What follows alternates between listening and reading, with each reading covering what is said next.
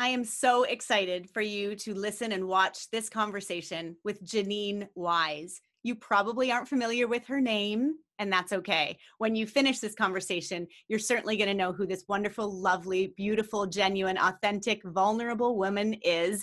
She is a woman in recovery, and she is someone who attends Refuge Recovery meetings. And I really wanted somebody who was embedded deeply in Refuge Recovery, who understood the ins and outs, would come on and share with us what it's like to attend a meeting and what Refuge is all about and share their story. And Jeannine has an amazing story. So here we go with Jeannine Wise.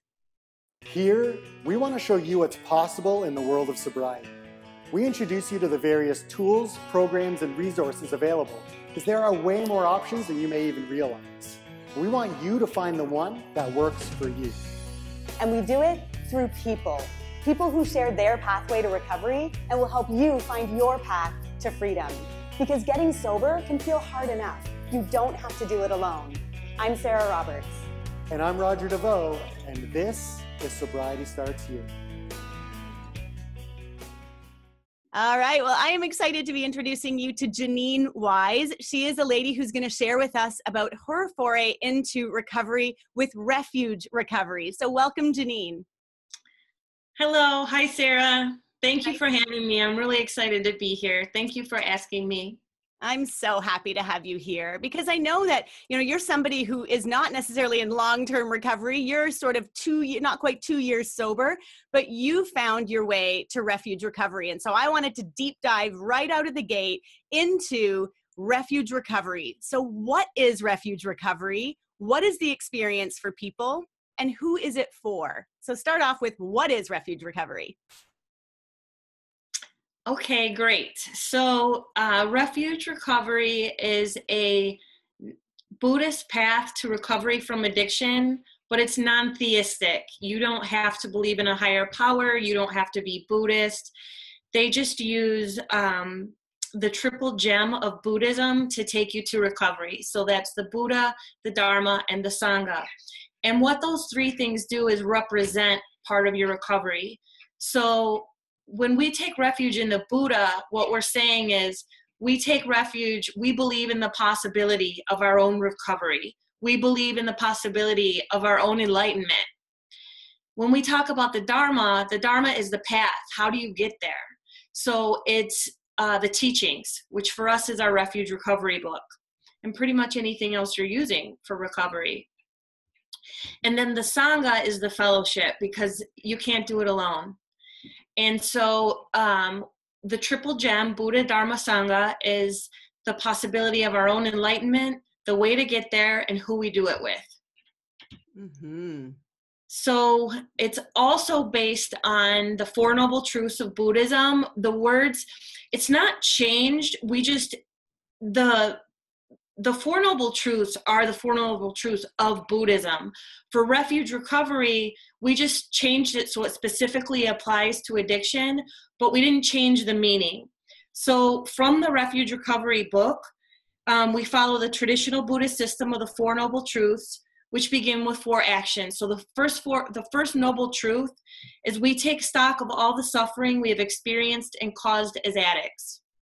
Number 2, we investigate the causes and conditions that lead to addiction and begin the process of letting go. The third noble truth is we come to understand that recovery is possible and take refuge in the path that leads to the end of addiction. And then 4 is, how do we do that? We do that through the process of the 8-fold path that leads to recovery. So there's 8 actions that we work on that help us recover. So in the fourth noble truth, then those 8 things are listed. So you've got understanding, intention, community/communication, action/engagement, livelihood and service. Number 6 is effort and energy. Number 7 is mindfulness and meditations. And number 8 is concentration and meditations. So can I ask then, Jeannine, are the 8 noble truths, is it likened to the 12 steps? Is it following that kind of similar path? I don't know if you're familiar with the 12 steps, but is it in the same way that people work the steps? Do you work the truths in that kind of same vein? Well, kind of. Actually, Bill W. said in the 1930s that Buddhism, you could replace all that with the Buddhist tenets and it would work the same, maybe even better. I don't know. I don't want to cause trouble. But he was definitely aware of the Buddhist path, and it is applicable to recovery. We don't work steps, but we take inventories with a mentor. So we might call them, you might want to call them investigations. There's the first truth inventory, the second truth inventory, and then they're working on a couple more. So the first truth inventory, it's a process of questions. There's like 30 questions here, and it's basically how you suffered. You write a detailed inventory of everything that's happened to you. How did you get here? The second truth inventory is, how did you cause suffering? And you do that. We don't have sponsors in Refuge like you do in 12-step. We have mentors. And we like to call them spiritual friends. So there's a concept in Buddhism called Kalyanamitta, and those are spiritual friends. So because Refuge is new, there's tons of questions about what we're doing, what's a mentor, is it like a sponsor? And since Refuge is so young, a lot of people, if they haven't gone through the inventories, they're scrambling on the internet like, hey, I don't have anyone to mentor me. I need a mentor. There's no mentors around here. So what we decided is just mentor each other. Just go through these together. Be spiritual friends. Just help each other. Mm-hmm. There isn't anything like, oh, you have to call me every day. You have to attend this many meetings. Nothing like that. It's just, hey, let's get through this together to try to overcome addiction and figure out the reasons why we were doing this, and take stock of the harm we caused to others and recover. So, So you mentioned Bill W., who wrote the big book of AA, and so is it Noah Levine who started Refuge Recovery, and is he who wrote the book then as well? Yes. So it's Noah Levine, but I said Noah Levine for like a year till I met him. He is credited with writing the book, although a bunch of people started Refuge together. He didn't want his name on the book, but the publisher wouldn't publish it without his name. Mm-hmm. He comes from a long Buddhist tradition of American Buddhism, but through Theravada. And he had started Against the Stream Buddhist Meditation Society in California a long time ago. And out of that came Dharma Punks, which was just like a very cool way that these tattooed skateboarder punk guys were studying the Dharma. Out of that, because Noah is in recovery from addiction, came Refuge Recovery. Him and a bunch of his friends thought it up and got the book together. It started Refuge. Do you know if Noah, did he start in 12-step recovery, or did he bypass that altogether? And just because you were saying that he's sort of rooted in Buddhism, how did that stem out for him? Well, his father, Stephen Levine, who's passed away, is a very well-respected, I guess you could say famous Buddhist teacher. And so he did grow up in that, but he rejected it. He just thought his parents were weird hippies. But he started getting in a lot of trouble, juvenile delinquent, drugs, vandalism, things like that. And he ended up in juvenile hall facing several felonies. And he was really scared. And so on a phone call with his dad, he finally listened to his dad. His dad said, hey, do you want some help?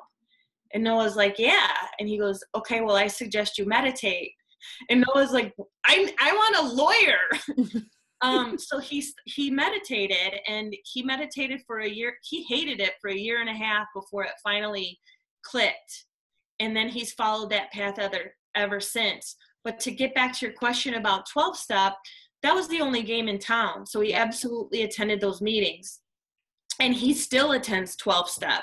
So that's kind of a misconception, or people's common tendency to make it an us versus them, or to compare. Mm-hmm. Well, if you like Refuge, you don't like 12 steps, things like that are natural for us to do as humans. he still goes to 12-step for the fellowship and whatever personal reasons he might have. And there's a lot in the 12 steps that can help a lot of people. So not everyone that's in Refuge is saying, oh, I just hate the 12 steps. That's the worst thing I ever heard of, so I'm going to do Refuge. A lot of people do both, and they do it very successfully. Just like there's some people in 12-step that are like, Refuge sounds crazy. That is, that's not my cup of tea. There's people in Refuge that say, hey, I grew up in 12-step. It's the worst. Because we're human and we have human experiences, but it's definitely not us versus them. I really love that. I love the inclusivity of that and the approach that, again, when we're trying to create whatever type of pathway or program for ourselves in recovery, it doesn't necessarily mean a linear path. It doesn't necessarily mean there's only one approach, one thing that we do. For example, in my life, nutrition is so big for me, health and wellness and meditation, yoga. I pull in all of these things. 12 steps, there's some of that I've worked through. And now I'm very curious about Refuge Recovery. So I'd like to know, what is the experience of attending a Refuge meeting? Because I know they're all over the world. I believe they're also online. So I want you to share with us, what is the experience of a meeting? And I also want you to share that you are the person who started the Refuge Recovery in Chicago, which is exciting. Okay, so 2 things. I did not do that by myself. Refuge Recovery Chicago, I started it with my friend Alex, who's traveling through Asia, and he had already meditated with Noah. So I just want to clear that up, because I don't want anyone to think that I'm taking credit for that. Not that you were implying that. And then I really liked what you just said about recovery not being linear, because the eightfold path that I mentioned, those 8 things that you should do in order to solidify your recovery and investigate the causes of why you got addicted in the first place, are not meant to be worked in a linear fashion. So the eightfold path are the 8 spokes on a wheel, and they're meant to be done all at the same time or jumping around, and they all work together, which is really beautiful. There's some parts that I have trouble with in my personal life, like right speech. I have a lot of work to do on right speech. And so I'll delve into the other spokes of the wheel and until I feel a little stronger. And then it helps support me to go into right speech. So you end up working all of the eightfold path eventually at the same time. But to your point about what you were saying about linear, that's what I do like about it. Okay, so what is a Refuge Recovery meeting like? Generally, they're 1.5 hours long. Some places do it in an hour. Some places do it in 1:15 hours. Generally, they're 1.5 hours. You take the Refuge Recovery book when you get in, and you start with announcements. Can you show us your copy of the book? It's pretty beat up. That's the best kind. Yes, this is the Refuge Recovery, and this is my baby. I love this book so much. So you it's like it's like a Bible and a textbook all unto itself. And while you have the book in your hand, are you able to flip to the page where it shows that the spokes in the wheel, if you will, of the eightfold path? Kind of, Sarah. There's not a drawing of the 8 of it as the spokes. Hold on. But you have the process, which lists the 4 noble truths. And then you start with the eightfold path there, which comes around here. And then the whole book goes into explaining that. So your part 1, the 4 truths of recovery, addiction creates suffering. I mean, it had me right there. I'm like, yes, I know. Please help me. You had me at hello. You had me at suffering. Yes, for sure. So just before you keep going with what a meeting is like, where do most of the Refuge Recovery meetings take place? Do you mean physically? Yeah, like for Alcoholics Anonymous, it's typically church basements. I'm wondering, where do most Refuge Recovery meetings take place? Well, I can speak for Chicago. We started at a recovery center. It's called New Hope Recovery Center, and they're amazing with us. Several meetings are there. And then we went into a psychotherapist's office that's mindful psychotherapy.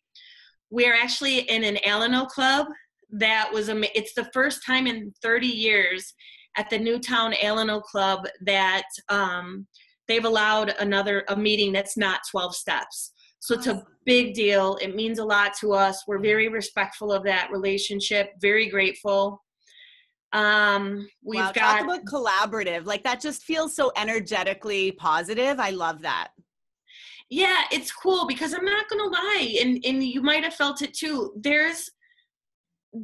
Because of that tendency to us versus them, there's suspicion, on both sides. Like, what's this crazy newfangled thing? And then I'm tired of 12 steps. I'm not doing that. So there can be that. And we have a lot of work to do to say, hey, we're all trying to get to the same end. Certain peeps, like, we prefer different language. That's it, So Refuge Recovery speaks my language. 12 Steps speaks the language to them. We also have a meeting in a Dharma center, which is really nice. And there is a huge online presence in Refuge. So in Chicago, we have about 11 meetings a week. And there are meetings worldwide, but there's people online that, their closest refuge is 3 hours away or an hour away, and they just can't get there in person. So there's a lot. You can attend Refuge Recovery meetings at intherooms.com. And intherooms.com has tons of meetings. There's 12 step, there's everything, but there's Refuge meetings on there as well. There are video. I attended one, and there are phone meetings of Refuge too. And if you go to the main Refuge Recovery Facebook page, you'll find those. There's a women's refuge group. There's a lot of secret groups that you just have to ask to be added to because it's like the women's. And then there's a lot of closed groups like Refuge Recovery Mentors, Refuge Recovery Process Addictions, all sorts of things. Because like in 12 steps, depending on what's going on with you, you might go to Alcoholics Anonymous, Narcotics Anonymous, Overeaters Anonymous, Sex and Love Addictions Anonymous, and you could fill up your life going to different fellowships for all the different things that you want to work on. In Refuge, you go to one meeting. It's a one-stop shop because all addiction creates suffering. It's the same way out. So we have people in our meetings that are in recovery or trying to get in recovery from alcohol, from overeating, codependence. We have someone in meetings that really touches me because someone dear to him committed suicide and he's trying to get through. So he takes refuge with us. So the spouses are like recovering from grief at that point. Yeah, absolutely. So the spouses don't have to go to Al-Anon. They can go to Refuge right with their partner or different meetings because it's all the same thing. So it's one fellowship because this all creates suffering and we're all taking the same way out of suffering. So at the beginning of a meeting, so I'm going to just mention for anybody watching right now, visit refugerecovery.com and check out where meetings are happening in your neck of the woods. And if this is something that you're really pulled to, maybe you'll start a meeting in your neck of the woods if there isn't one already, the way Jeannine did, because, I think it's really growing. It's something that is gaining a ton of momentum. And I really do what I'm really connecting with what you're talking about, just the way that it feels, the inclusivity of it, and the understanding that there is not one single path to recovery and that we all are trying to get to that same end, like you said. So you arrive at a meeting, and do you all sit around in a circle? Like, what's the experience of going to a Refuge Recovery meeting in physical form, not the online groups? Okay, so like you said, we're online. I would go to refugerecovery.org. We're a nonprofit. If you go to refugerecovery.com, I believe you can get to .org, but refugerecovery.com is Noah's Treatment Center in Venice, California. So the only reason we need to make that clear is because the .org doesn't fund the .com. just to be transparent. Excellent. So you get to a meeting, and it depends what kind of room you give us. So at the Dharma Center, we've got cushions on the floor and chairs. It's up to you how you would like to sit. At the Recovery Center, it's in chairs. If it's the Tuesday night meeting, they might be in a circle because we know that's a smaller meeting. On Friday, they're in lines, they're in rows because that's a huge meeting. So it really just depends. And then you sit down, there should be a book on your seat. You're greeted. The person who's leading the meeting, the facilitator, makes announcements, and they say, you know, I am not an empowered Buddhist meditation teacher. I am just here to lead the meeting. And then it starts with a 20-minute meditation. Some places will set the room for mood. They'll shut the door if, you know, there's something going on in the hallway. They'll dim the lights. That's all well and good, but it doesn't have to be that way, because the kind of meditation we do, which is Vipassana, it's insight meditation, is an observance of your thoughts, observance of where you are without judgment. So if people take a group conscience and want it dark, fine. There's a meeting that when the door is closed, I've seen some people get triggered because it's a small room. So we keep the door open. It just depends, because the conditions are never going to be perfect, just like life isn't perfect. And you can meditate anywhere. You can meditate on the train. I do it every day on the way to work. And it's loud. And as Noah taught us, we can incorporate that into our meditation. So do you need to have a meditation background to be able to come in and do this kind of, like, I don't want anybody to be worried that's watching that's thinking, oh, I don't know how to meditate, or I'm terrible at meditation. I'm not going to be a good fit for this type of recovery. What are your comments there? Sarah, I am so glad you asked that, because I have to tell you, when we started Refuge Recovery, I had not read the book. I did not have a meditation practice, and I was still drinking. I just knew that I needed it. So you do not need a meditation background. I have noticed this tendency with people who aren't familiar with meditation. I'll get a lot of messages from people that may want sobriety or may not. They might be, you know, not in recovery, but they'll message me and say, I am so stressed out. I'm having the worst time, or someone just died. I can't take it. How do you meditate? And I tell them how, but I also say, it, you know, in a very polite and respectful way, it's not that it's a patch, or it's not something that's going to fix you in that moment. It's the establishment of a daily practice that over time is going to bring you that relief that you need, because what meditation teaches you is the response. So because you've established that practice over time, when something unskillful, someone does something unskillful towards you, or the circumstances of life are stressful or difficult, you have trained your mind to say, okay, right now it's like this. So if you don't know how to meditate, there's a lot of misconceptions. People think, oh, I'm going to learn how to meditate for an hour at a time. It's going to be amazing. You know, you don't need to meditate it for an hour at a time. When you're first learning meditation, especially if you're in early recovery and you have monkey mind, a minute is a miracle. I recommend a program on the Insight Timer app by Michelle Zarin. It's called 2020. It's like 2020 Meditation for Peace. And she's not involved in Refuge or anything. I just found her on Insight, and she helped me.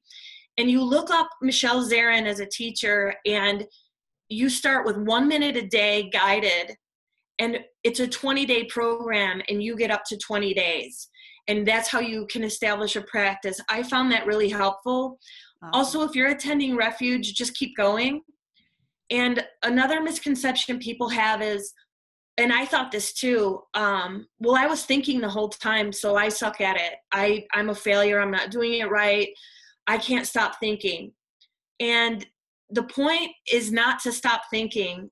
The brain is going to think. That's what it does. There's two things about that I have to say that help me a lot. One is you can just observe your thoughts without judgment. So for instance, let's say you're meditating and you're feeling good, you're feeling at peace, and all of a sudden you realize that you're doing the grocery list, you're thinking of that perfect thing you should have said at work to that person who makes you angry, and it's off to the races. Yeah. Instead of thinking, you know, I'm a failure, the whole practice is to say, oh, thinking. You can label it with the word thinking. There's lots of tricks you can do. Sometimes I'll notice I'm thinking and put that whole thing in a thought bubble and let it float away. And you keep coming back to the breath. Mm-hmm. Another thing they say is the difficulty is the practice. The point isn't to win. The point isn't to not think. We're always going to think. We're going to think nonstop. The point is not to judge yourself while that's happening. It's not to turn off your thoughts. There is a form of meditation that the Shambhala people use called shamatha, and that's calm abiding. And that's also a form of thought observation. And then Zen is a little different as well.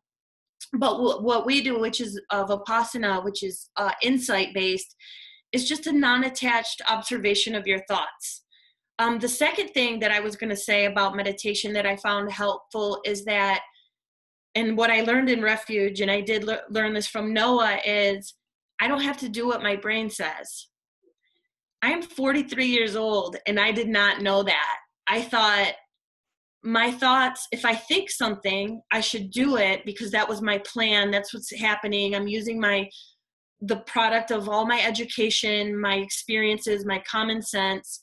So if I'm thinking that, I might be on the right track. And that thinking got me in a lot of trouble. And so I learned that whatever kind of scheme that my brain comes up with, I can say, that's really cool. You know, we'll talk later. Or when you're meditating and your brain's like, that's cool. Well, I'm going to just go back over the past 20 years of regrets. You can say, that's nice. That's cool. I'm going to concentrate on my breath. But from all that, I think it's important to note that it's not a magic bullet. It's not a cure. It's not a quick fix. But a daily meditation practice over time will teach you a compassionate response in times of stress. So now when things happen to me because of Refuge and because of meditation, I'm able to say, let me take a step back instead of being reactive and think about what's going on, think about what this other person's going through. You know, maybe not everyone's out to get me, and have compassion for myself as well. Mm-hmm. We do a ton of meditation called metta, and metta is loving kindness. It's one of the 4 heart practices. They call it the 4 Brahma Viharas. You've got metta, which is loving kindness, compassion, equanimity, and generosity. And those are 4 things that we strive for. And when you do a metta meditation, I do one almost every day, it changes and opens your heart. So you start out, we do a lot of metta in Refuge. Getting back to what happens in a meeting, it's the dealer's choice of what meditation they want to do. There's a lot in the Refuge book. At the end of the book, there's an appendix with a lot of meditations. But sometimes we'll play something from Jack Kornfield, who's Noah's teacher, Sharon Salzberg, Tara Brach, we love her. Something that's in that lineage of Theravada, Thai forest. And when you do metta, you close your eyes, and this is guided, and you think of someone who is beneficial to you, and you wish them peace, you wish them happiness. A lot of times we'll start with ourselves, though, and we'll direct loving kindness and compassion towards ourselves. And then you go to the benefactor, someone who's been beneficial to you, and direct loving kindness towards them. And then you pick someone who's maybe a little more challenging in your life. And we're instructed, don't pick the hardest person. You know, it's not a competition to like heal these relationships in the 20 minutes that we're meditating, because it might bring up a lot of powerful stuff that's better off that you go through with a therapist. And so, but then you send them loving kindness. You bring it back to the room, you bring it back to your breath, and then you send this loving kindness towards all 4 directions, the dying and those being born, the seen, the unseen. And when you do metta almost daily, it changes you. It really opens your heart. So that's a little bit about meditation, but I have tons more to say. Yeah, but what a beautiful way to honestly to start a meeting. I imagine that that's just really powerful for everybody. And I love that you've said you do not have to have a meditation practice already, but I do want to make the point. The word practice is there for a reason. This is not something that we are supposed to begin and be experts at immediately. It's something that we practice daily, like Jeannine was saying. So Jeannine, so keep going. So during a meeting, so now we've entered the meeting, however it looks in the room, whatever room we're in, we've now done a 20-minute meditation. And now what happens? So after the 20-minute meditation, we read from the book. And depending on the meeting, it can be where we left off last week. It can be once we get all the way around the room, we stop. It can be the whole chapter, what have you. And then when that part's done, it's open for sharing. And we ask you to keep your comments focused on what we read or where you're at today. No crosstalk. And we go around it's dealer's choice. It's whoever wants, it's speak as the spirit moves you. It does say in the book that it's tag pass. Like if I share, I pick the next person. In some refuge meetings do that, but we don't. Did you feel like that just put too much pressure on people that may not be ready to share? Well, this is just my personal opinion, how I would take it, but it's not an official stance or anything. I don't like it because you're going to have that group of OGs that has been around forever, and maybe a newcomer won't get picked. Not saying that that's always going to happen, but you just never know. So it's like similar to 12-step meetings where you just speak as the spirit moves you.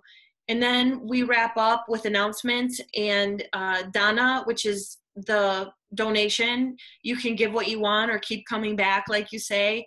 And then we close with the dedication of merit to all suffering addicts everywhere. And that's that. It's really cool. Oh my gosh, it sounds amazing. I love it. I know that there is a meeting here in my neck of the woods, and I'm definitely more inspired to go and check it out. But now what I want to do with you is get right back down to your history and walk through a little bit of your story so that we can kind of come full circle and understand how you went from where you were to where you are now with your practice, with Refuge Recovery in your life, doing all of the amazing things you are doing now. So can we go back into your story as a young girl, and then you can walk us all the way through? Yeah, absolutely.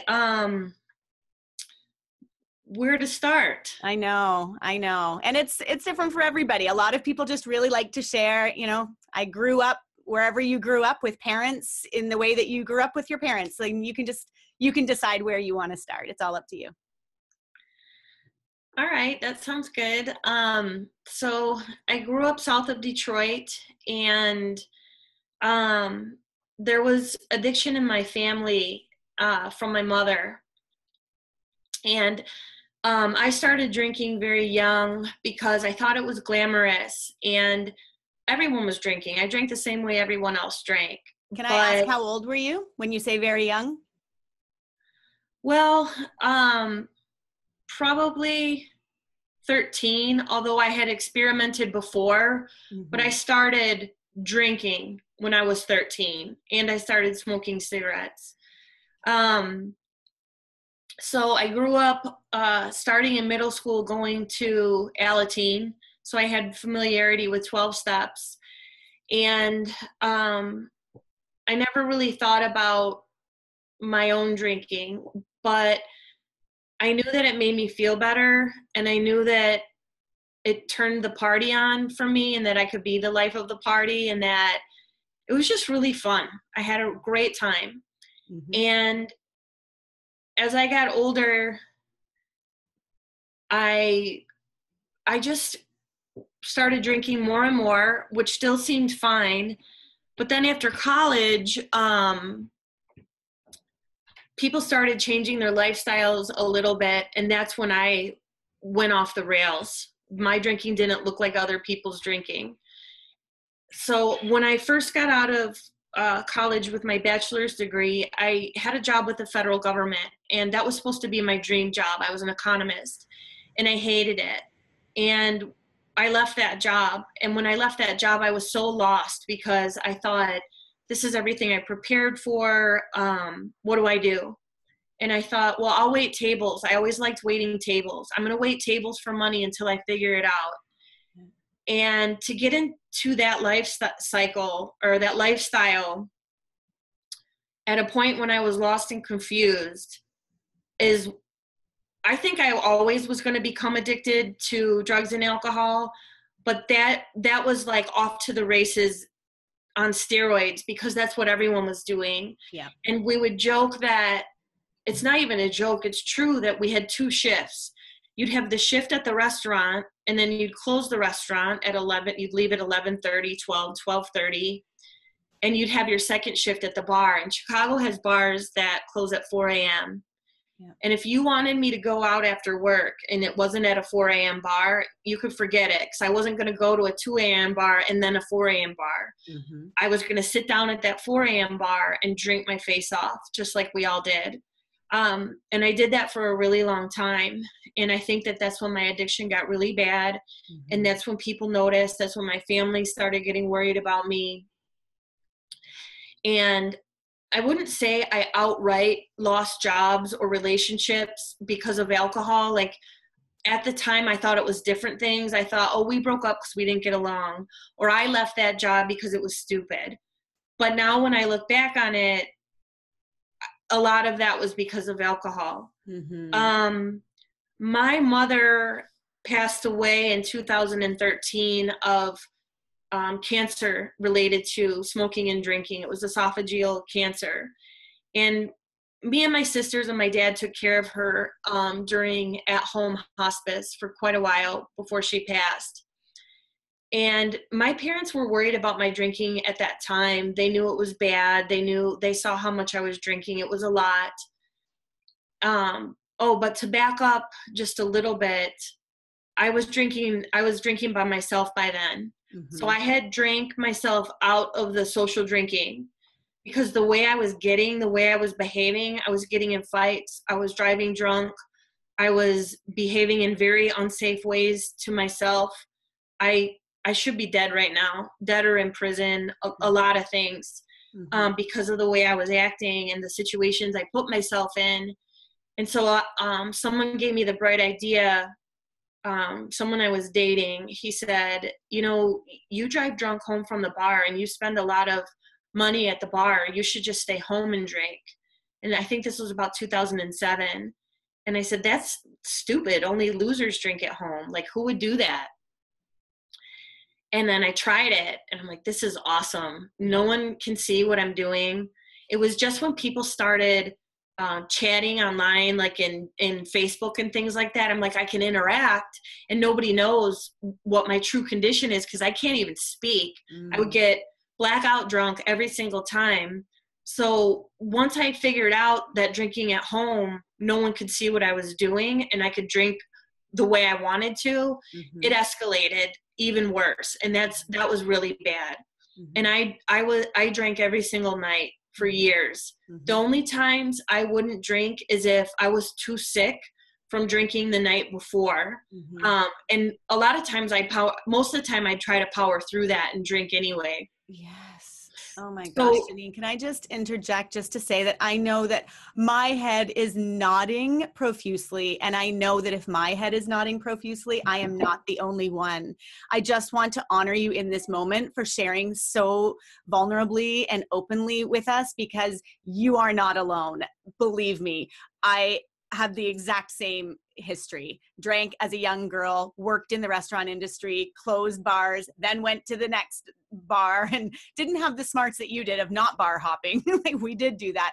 And totally that same story of then just realizing that drinking home alone was just so much easier. I continued to drink socially, but then I would go home after. When everyone else went home to bed, I was not going home to bed. So yeah, I love it. And I just wanted to just take a moment just to give you a breath and just to remind you that I know that that this is scary to share at times, but wow, how beautiful and open, and we're really grateful that you're sharing. So keep going.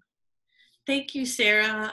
Thank you for sharing that. It means a lot. And I know what you mean about drinking a certain way in front of people. I used to call it, I was proud of my drinking I thought I was very rebellious and I don't care, I don't give a F, and screw you. That was my persona. Very street smart, very edgy, sarcastic. And so how I would refer to it is I would go out and drink the way other people were drinking, the weirdos that would have one or two drinks. And then I would go home and drink as God intended. And about working in the industry, during those years, I never did get back into economics, or it was international studies, anthropology, all that. I decided to go to culinary school and I became a chef. So I wonder about that. I wonder about my motives. Of course, I love food. I love to cook. I love to lead kitchens. I'm good at it. There's a lot that I like about it, but I wonder if in the course of that, my decision was informed by how accepted it was to drink like that. So back to my mom getting ready to away. I asked her, I thought we were going to have this heart-to-heart about my dad before she died. And I said, Mom, what do you want me to do with Dad after you pass away? And what I meant was, do you want me to come visit more? What do you want me to do? So like with him? And she said, I need you to quit drinking. And I was so offended. Like, excuse me, we're not talking about me here. And I'm like, how rude. They had expressed a lot of just confusion and dismay about how I acted. And when we were down there that last month that my mom was in transition, my oldest sister was there as well. My middle sister, we were all coming and going. But there was at one point that my oldest sister and I were there together, and she was appalled at how I drank. And she told my parents how, like she got it through their heads how really bad it was. And so another thing, before my mom died, my mom and dad sat me down and offered to send me to rehab. And again, I was like, how dare you? What are you talking about? I'll quit when I want. I don't want to quit. I'm single. I don't have kids. I can do what I want. You drank like this, to my mom. And I got really mad at my sister. I'm like, stay out of my business. Well, my mom passed away. And in a way, it was beautiful because we all got to reconcile with her in our own way. A lot still comes up for me, but it's different than how I felt about her my whole life. She drank for a lot of the same reasons I did, which was because I didn't have proper coping skills. So I used alcohol to medicate. And she had gone through a lot of trauma in her life, and I don't blame her. There's a lot of things I didn't know about as a child. I was just mad because my mom was a mess. And she wasn't a mess all my life. But when she went off the rails, it was bad. It's bad for kids to be around that. Yeah. So after she passed away, and I'm trying to deal with her, those words in my mind, that you have to quit drinking. I was hitting it really hard at their house, at my parents' house after she died, and my sisters came and everything. And I was blackout wasted, of course, one night. And my oldest sister said to me, "You're worse than Mom ever was." And that stopped me in my tracks. I'm like, I had never thought of anything like that in my life. My mom was the biggest drinker I ever knew, the biggest mess I ever saw. And she was like the extreme. And I never thought I was like her at all. And when my sister said, "You're worse than her," of course, my first reaction was denial and being defensive. And it somehow got in. I'm like, she's right. Wow. This is bad, because even though my mom had kids and did it, I didn't have kids. So I was taking it a lot farther because I was just by myself all the time, no one to answer to, no husband, nothing. So around 2013, I started trying to get sober. And the only game in town was AA. And I would go to AA 3 times a day. If you are trying to get sober in Chicago and you're into the 12 steps, you are in luck. There's over 1,000 meetings a week. Wow. And so I would go, and I would just sit there to not drink. I would sit there and plot and drink, and I would go drink. It just went on and on. But there was something that wasn't clicking for me. And there was also a meeting I found called the Heart of Recovery. The Heart of Recovery is run by the Shambhala. So we have a Chicago Shambhala Center here in Chicago, and it has a Heart of Recovery meeting. It's once a week, and it's a meditation meeting for people in recovery, but it's not attached to any program. You just go and meditate, kind of like Refuge, but they don't have a book, and then you share. And that's it. And so I was going to AA a lot, and I found this Heart of Recovery meeting, and I really identified with it. I had this feeling in that Heart of Recovery meeting that I didn't feel anywhere else. I felt like I connected. In AA, I had a different experience because I felt like I was doing it wrong. I felt like because I wasn't connecting with it, I was flawed. Now, I was raised Catholic, and I don't have any problem with any religion, but there are parts of it that, I have my own issues with. And it really upset me that this problem that I created could only be fixed by a higher power.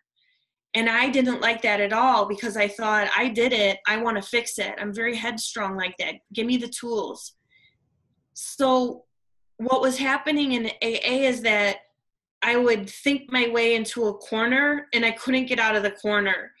So what that meant is when I didn't feel good in AA because I didn't like the language or I couldn't get it, people would say, well, you need to work the steps. And I'm like, well, I don't want to. Or I would make a half-hearted attempt, and I would feel a lot of resistance in myself. And so then people would say, so we're getting closer to that corner in my mind. So then people would say, well, take what you need and leave the rest. And I'm like, okay, I'm leaving the sponsor and I'm leaving the steps. I don't want to do them. And then when I would leave that, people would say, well, you're terminally unique. So I thought, wherever I went, it just got into this corner where I couldn't win. Mm-hmm. That's not an AA problem. That's not a people in AA problem. That's a me problem. It just didn't work for me. And so at that time, I'm at this Heart of Recovery meeting, and I'm like, I want more of this. Just like a good addict. I'm like, whatever this is, I want more. Why isn't there a program attached to this? And I wasn't a Buddhist or anything. And so I started Googling Buddhist recovery, meditation for recovery. And I had even thought, if there's not something like this, I'm gonna figure it out. I'm gonna make one. And that's what I had in my mind when I started Googling. And so from 2013 to 2016, I was in and out of sobriety. I'd get 8 months and drink a few days. I'd get 4 months and drink a few months. So I was trying, but it wasn't sticking. But I knew that the best thing I had going was that Heart of Recovery meeting, which I still attend and is lovely. And there's Heart of Recovery meetings all over the place. They're so nice. So, when I Googled this, variations of Buddhist recovery, meditation for recovery, Refuge Recovery popped up. And I was like, oh, thank God, somebody else did this for me, which is crazy because I wasn't even a Buddhist at that time, but I was going to do it. And so there was a Refuge Recovery Facebook page for Illinois, and it was very slow going in there. There wasn't a lot of activity. And I got in there and I saw that there was a refuge meeting in the suburbs close to me. And so, and there was another one in Woodstock, which is another suburb about an hour away. And I wasn't going to do that one. It's important to talk about that Woodstock meeting because my friend Tyler started it. It was the first refuge meeting in Illinois. And he's also one of the people that helped start Refuge Recovery Chicago. So he's great. so I was going to go to this meeting in this other suburb, and it just seemed online that maybe it wasn't going on. So I put a post up and I said, hey, is anyone interested in starting a refuge recovery meeting in Chicago? I don't know how to do it, but I'll help support. And Sarah, it was like, you know, when you're in a concert and that song comes on and somebody lights a lighter and then all of a sudden all the lighters are up. I have chills right now. It was like, it combusted. I put that post up, I believe in June of 2016. And we had our first meeting July 29th of 2016. Wow. Alex spoke up. So then I go to an AA meeting, and my friend is the speaker there, and he's not anonymous, so I believe I'm allowed to say this. And he was saying how meditation was a part of his story. And so in the comments, I said, hey, there's this refuge recovery thing I want to try out. I'm sorry if I'm speaking about another fellowship, but I just really like this meditation stuff. It's helping me, but I don't know how to do it. And he came up to me after the meeting and he said, I just got back from retreat with Noah Levine, and I've read the book. And I'm like, okay. So he stepped up. Then Tyler stepped up because he started Refuge in Illinois. And then, oh my gosh, Jeff stood up. Jeff is the owner of New Hope Recovery Center. And he said, I got the space. Alex said, I know how to do this. I want to do this. Tyler said, I know how to do this. And I said, I don't know how to do any of this, but I'm good at connecting people. So I was in charge of like the Google Drive and where are we going to do this and where are we going to do that. And it took me actually a year after Refuge started that I actually read the entire book. And I said in a meeting one day, I said, you know, you guys, I kept getting distracted reading the book. And I said, but over the course of the past year, you read it to me.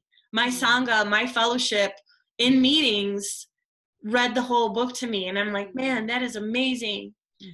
So Refuge Recovery Chicago went off like gangbusters, and it's growing and thriving ever since. So I don't know if you want to get to this point now, but when was it that then, so, you know, your mother passed away, you've been given this, you know, last message that she's given you that she needs you to quit drinking. You've been trying to quit by going to AA. Then you find Refuge and you decide to get started. When do you decide that's it for alcohol, to remove it from your life? When did you get sober? Thank you for asking me, because obviously I go off on tangents and I like this part of the story. So I'm glad you brought me back. So we had started Refuge, and I think I got irritated with someone. So I used that as an excuse to not go to meetings and to start drinking at people. And I love when people say that. And I love using that term myself. I started drinking at people. That's so it, right? Oh yeah. I mean, a lot of my addiction is self-righteous anger, because, you know, I'm always right. People aren't reading my mind, and they're not behaving the way that I think they should behave. And that is a big part of my story, because I would get mad at people at work, and it would ignite what I called like a fire and a thirst. I would get very hot inside, physically hot, and that would start that's why I'm drinking tonight. Yeah. It took a couple years to realize that I started creating situations. My addiction was that insidious that if there was nobody to get mad at, I was going to find somebody. Yes. I think that that's such a common theme with people in active addiction. Some people will say that they're triggered by stress. So then they create stress so that they can be triggered, so that they can justify the drinking or the drug use. I totally can relate to that. And I know a lot of people can as well. Absolutely. I'm glad that there's others like me. So we started Refuge in summer of 2016, and I started drinking again. And then it got obviously right back to my daily blackout or nightly blackout drinking. And are you still going to meetings, Refuge meetings at this time, and hiding it at all? Or how did that look in your life? I stopped for a couple months. You know, I stopped for a couple months, and that's when I started ramping up my drinking again. But I was miserable. I had to quit. I have had spectacular bottoms in my life. I have gotten in serious trouble. I've caused serious trouble. People have known about it. I've had alcoholic seizures while driving. That was 7 years ago, and I didn't quit. A lot has gone down where you would think I would quit drinking. But the bottom that I got to this time, so I ended up stopping for good October 6th. So 2 months of drinking after Refuge started, is that my internal landscape was scorched earth. I was lying to everyone because I needed to look normal. I needed to behave in a way. I needed people to think I was kind of rowdy, but I had it together after all. But the way I felt about myself inside, I knew that I was going to die. I knew that I was going to probably not make it another year. The things that were happening in my body were really scary. You know, I have Crohn's disease and I have endometriosis. I have no business drinking. I have no business drinking. And so I was not doing well, but I could still get up and work. So I'm like, everything's fine here. And I was dying inside, spiritually, morally. It was bad. And so I knew that I couldn't take another day. So even though I had rock bottoms that were more dramatic, what it came down to is my heart said to me, I want you to live. You know, you're actually worth it. You're worth survival. And you didn't know better. So let's find some tools. And so it's really weird because I was drinking and smoking out on my curb in front of my house. And I had just talked to my dad earlier that day. I love my dad. He's an amazing person. He's my hero. He's never let me down, and we're very close. And he's always looked out for me. I had talked to him earlier that day because it was his birthday. And I'm sitting on the curb wasted, and I'm like, hey, I should quit today because it's his birthday. That's really serendipitous, and that's a good anchor. I know in other programs they say you can't quit for anyone but yourself and all that, and that's fine for them, but I can't. I quit for my mother because she couldn't, and if you knew what she went through, you would have, died drinking as well. And I quit for my dad because of how much he loves me. So I quit drinking and smoking cigarettes on the same day, and I haven't had a cigarette since, and I haven't had a drink since. And my mother drank and smoked her whole life. So the esophageal cancer, which went down to stomach cancer, they often say are lifestyle cancers from drinking and smoking. Mm-hmm. So I'm like, you know what, Mom? I'm going to do it. It stops here. They say that now there's the field of epigenetics where trauma travels through generations. Mm-hmm. And if you looked at my mom's family tree, you'd be crying within about 30 seconds. And I decided it stops here. So I quit on my dad's birthday. And it's funny because I'm pretty active on online recovery. And Hip Sobriety had gotten on my radar, and I was in love with Holly Whitaker, and I am to this day. Yes.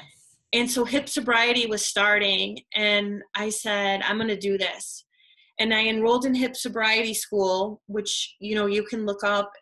And it started, I believe, the week after I quit drinking and smoking. So I had 7 days sober, and I started attending Hip Sobriety, which is where I cultivated the daily meditation practice, was through what she taught. And I threw myself back into Refuge. So because of those two things, and then there's two other things that are really important for my toolbox, I live in recovery. I don't call myself an alcoholic. I don't care if anybody else does. I'm not anonymous. I don't I might have a disease that fits in the DSM where how my body reacts if I take a substance, but I don't believe I'm flawed or diseased. And I also believe that I have the solution.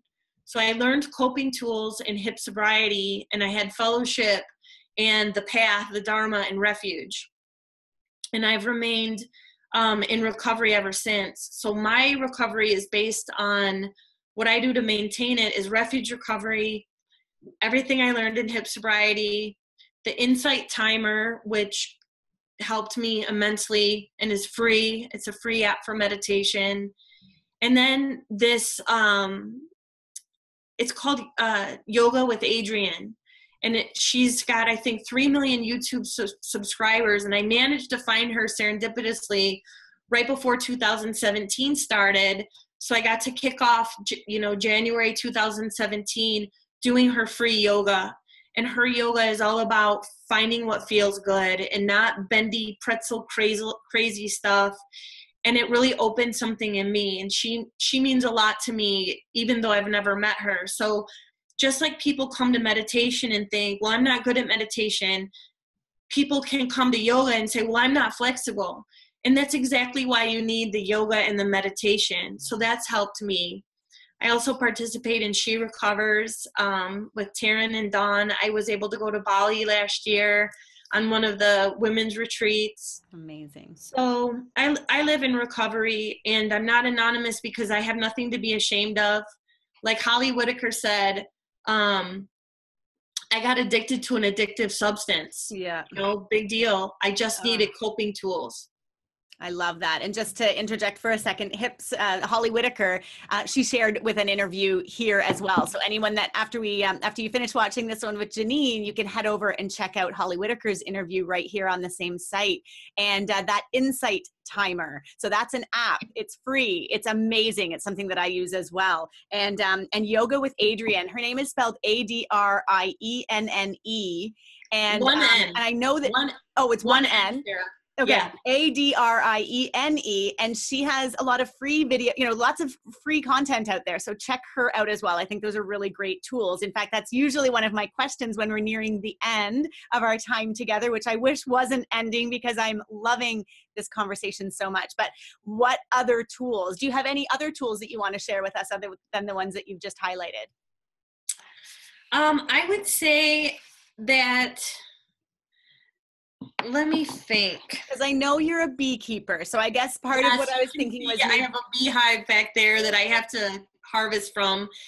It's amazing. Well, yeah, that's my life is, I have the chef background, and now I'm working in sustainability with a chef where, I teach sustainability at a culinary school in Chicago 1 day a week. Because of, my background with Slow Food Chicago and beekeeping and veggie gardening. And then I work with a chef in Chicago where I'm helping him with research to write a book. And I work with this culinary training program that we're doing for low-income people. I'm helping with the TV show that this chef has, and I'm the education manager for the company. So those things are all in line with my values and with sustainability as well. Well, absolutely. And what it makes me think of is just for so many people, when I have these conversations, meaningful work is such a big part of their recovery. And so I can sense that with you. And it makes me sort of track back to a point where you made wondering what things would have been like had you followed that path in the economics field. And if you hadn't had addiction play such a big role in your life, and if you hadn't. And I'm sort of one of those people that I love to look at those things, and I love to wonder what if, but then I quickly bring myself to yes, but if I hadn't gone through all of what I'd gone through, I wouldn't get to be where I am right here and right now. And to me, as someone on the outside looking into your life, it certainly to me looks like you have created a beautiful path of just a holistic lifestyle, let alone a woman in recovery. So I think what you're doing is absolutely on purpose and amazing. Thank you. I really appreciate that. It's fun tying all the things I like to do together and getting paid for it. I realized at my age, I didn't want to be a chef running service anymore. And I really thought I was going to get out of the industry. But then this opportunity came up with this chef that I've admired for a very long time. And so I was happy that came up. So yes, in my, as a hobby, I'm a beekeeper. I have 2 hives in Chicago, and I plant my own veggies in a garden just across the street, a community garden. And then one thing I really like that helped me is in 2017, I came across a course called Path to Freedom through the Prison Mindfulness Institute. And I ended up taking that course, and I started taking meditation into detainees, inmates at the Cook County Jail here in Chicago. And I really like what our sheriff is doing. He thinks that over half the people in Cook County Jail, which is the largest jail in the United States, should be in substance abuse programs and rehab. And I think he said that 90% of them need mental health help. And, like I've alluded to, I think that I could be in prison right now if I was caught or if I was not let go. And I do believe a lot of that's based on my race. And so I've always been a lifelong volunteer, and I thought that's what I'm going to start doing. I'm going to start volunteering. So I got into Cook County Jail, and I started taking meditation to the inmates, and it was so beautiful. I took the Refuge Recovery book in there, and they liked that a lot. And I did, it was just really cool. Like one time I said, guys, do you want to do a forgiveness meditation next week? And they said, yeah, what's that? And I told them, I said, you're going to cry. And they're like, yeah, right. And I came back the next week, and, I was meditating with all male inmates.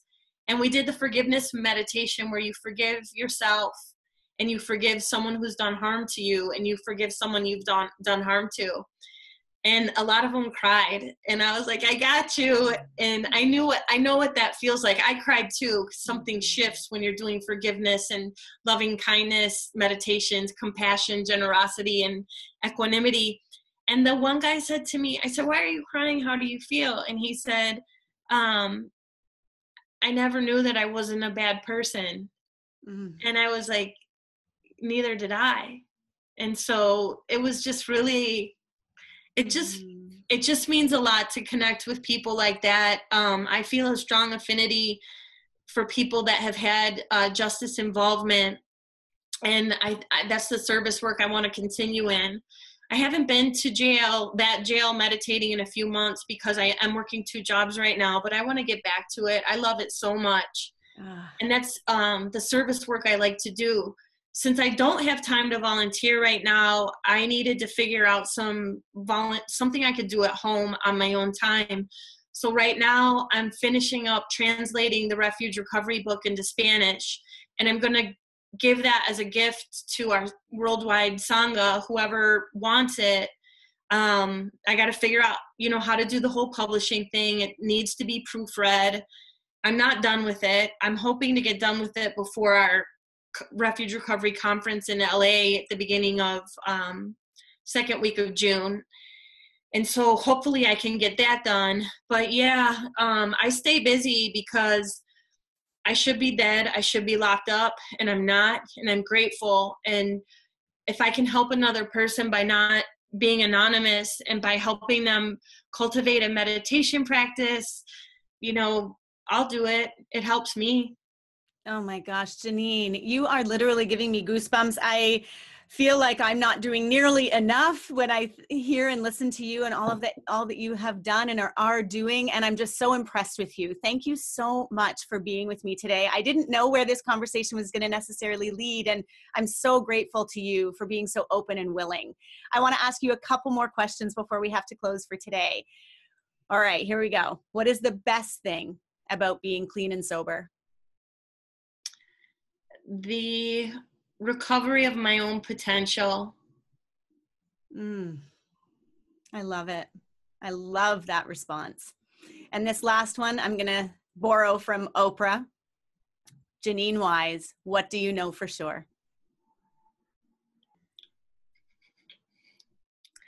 I know that I'm worth it.